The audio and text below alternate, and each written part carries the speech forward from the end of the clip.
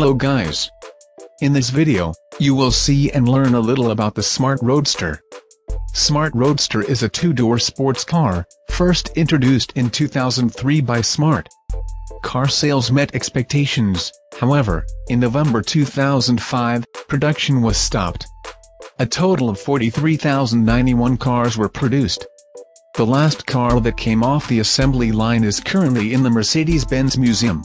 In 1998, the Smart design team began to develop prototypes of new cars and came to the conclusion that based on the Smart City Coupe, you can make a small sports car with rear-wheel drive, a compact turbocharged engine and a 6-speed transmission. Following the philosophy of reduced to the maximum and an innovative approach, the concept of a compact and practical sports car was created. By June 1999, full-size models were sent to Italy, to produce an exhibition copy of the car, which after 3 months was ready for display at the Frankfurt Motor Show. The car was well received by the public, and this proved to the company's management that the car should be designed for mass production. Subscribe to the channel, leave your comments and hit the bell. See you, guys.